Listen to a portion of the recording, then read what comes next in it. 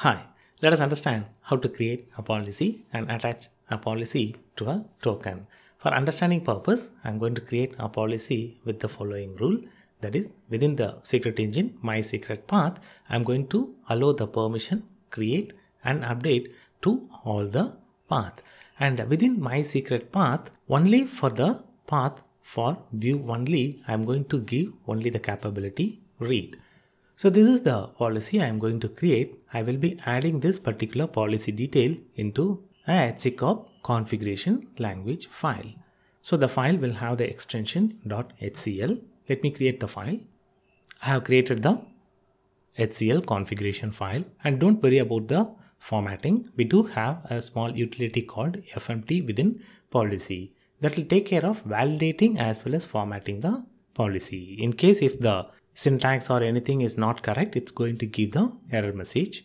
I can execute the fmt command using vault policy format and then the HCL file. So it's going to format and validate. Yes, it's success. Now I'm going to create a policy using this particular policy file.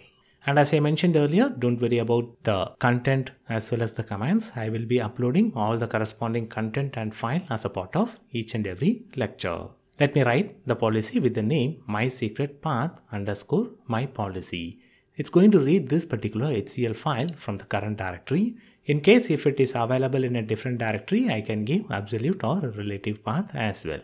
The policy will get written. Now I can list what are all the policies available within the system using the command vault policy. That will list different type of policies available within the system. As we discussed earlier, by default it is going to create a root policy for the root token and another default policy. Now I can read what are all the capabilities that particular policy will be having. I can read the my secret path policy with the command vault policy read and then the name of the policy. So these are all the capabilities it has. For better understanding, I can read the default as well as the root policy. Default, it's going to have these policies. These are all the policies that are required for any token that gets created. It should have capability to work on its own token. So the default policy will be having those particular capabilities. Now let us create the secret engine in the location my secret path, because that is the path that we had mentioned within our policy. So I'm going to create a secret engine in this particular path of type key value version 2. So I will enable a secret engine in this particular path, my secret path of type key value secret engine. Let me list the secret engine that got created using the command vault secrets list. So I do have my secret path, and within this I will be in a position to create anything and update anything in the path, and only within this particular folder for view only I will have read capability for the tokens that are attached to this particular policy. Now I am operating with the root token. Let me create a token and attach this particular policy to that specific token. And we will be having detailed discussion about the tokens later point of time. This is a very basic command on how to create the token. More about token we will be discussing it later. So I'm going to create a token and attach this particular policy to the created token. So I have got the token, and it will be having details about the duration and whether it is renewable or not, what are all the policies that got attached to it. Don't worry about these details at this point of time.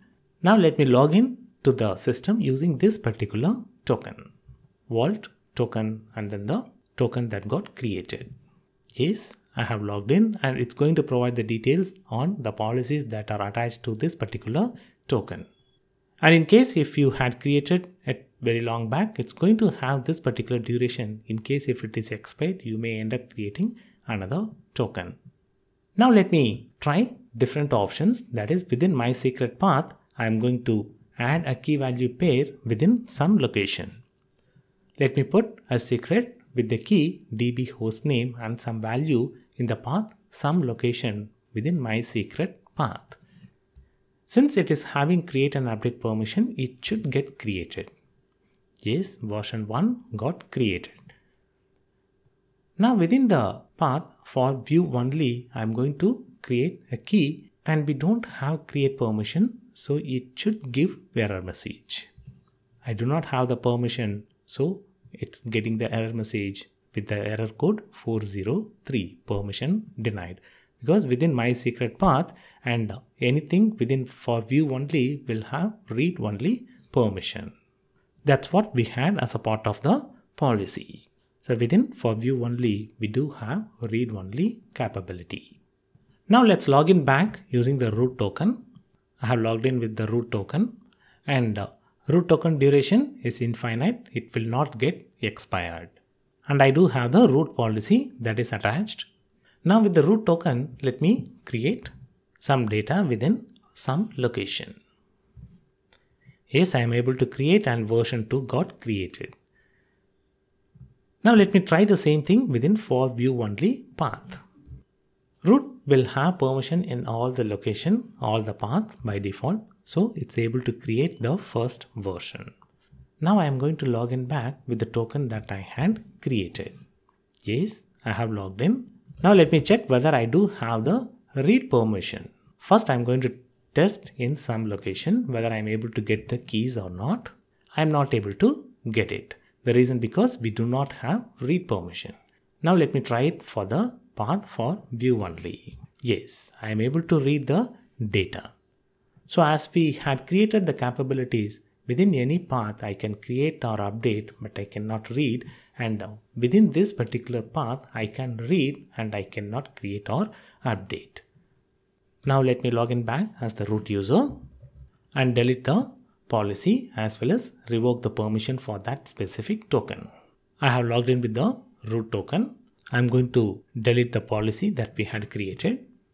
Yes, policy is deleted, and I'm going to revoke the token that we had created with the command vault token revoke and then the token ID. Yes, the token is revoked. Now let me try logging in with that specific token, whether the token exists or not. Since it is revoked, I should not be in a position to log in. I'm not able to log in and got the error permission denied. To clean up the system, let me disable the secret engine that we had created in the location my secret path with the command vault secrets disable and then the secret engine name. Yes, it is disabled. I can verify it with the command vault secrets list, and I do not have. So in a quick summary, we learned about how to create the policy and how to attach the created policy against a token and how the permissions going to work with a simple demo. And we revoked the created token and deleted the created policy as well.